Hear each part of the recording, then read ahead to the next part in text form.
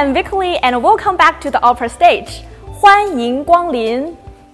In the last episode, we learned about the first impression of the Peking Opera, and today, let's find out more history and interesting rules of Peking Opera at the People's Theater in Beijing. The new Chinese vocabularies of this episode are 梨园、行头、开箱。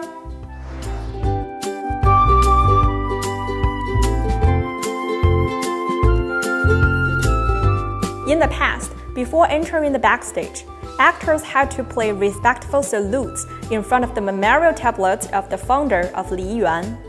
After the salute, they're allowed to do makeup and dress-up preparation.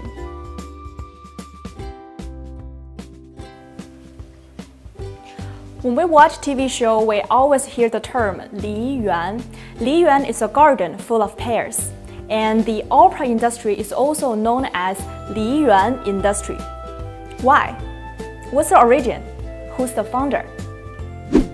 With these questions, we invited teacher Li Jiyong to teach us about Li Yuan.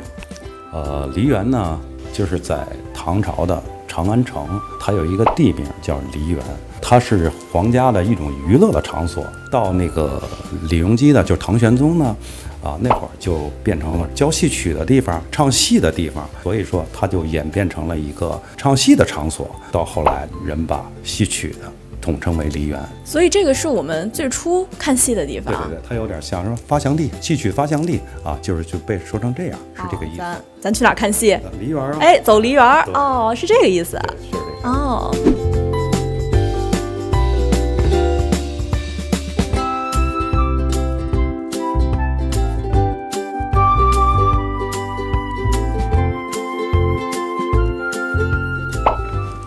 哎，这个戏箱是不能随便乱动的，因为在京剧的后台有很多的规矩啊。咱们戏箱里边有时候有很多珍贵的东西，针对的服装啊，针对的道具，所以说那个不经过别人的同意是不能随便乱动的。In ancient times, costumes for opera performance were called 行头.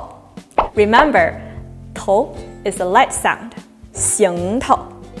而且现在的京剧人呢，也一直在遵守着这个传统、这个规律。戏箱在戏剧人的心目中是神圣的。还有一点就是一个剧团它拥有多少只戏箱，能证明它的实力有多雄厚。When the Spring Festival break approaches, the troupe will put all the 行头 in the boxes, indicating that they will take a break.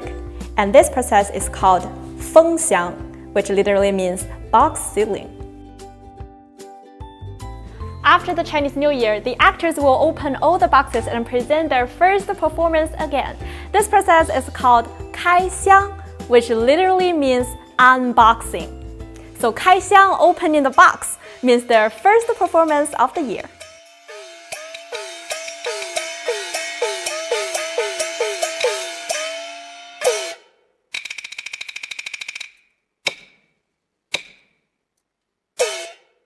These theater boxes are not only loaded with clothing, shoes, hats, and props, but also the history of Chinese Peking Opera and Chinese culture. In this episode, we learned 梨园、行头、开箱, and behind-the-scene habits of the actors. In the next episode, we will continue to explore different roles in Peking Opera.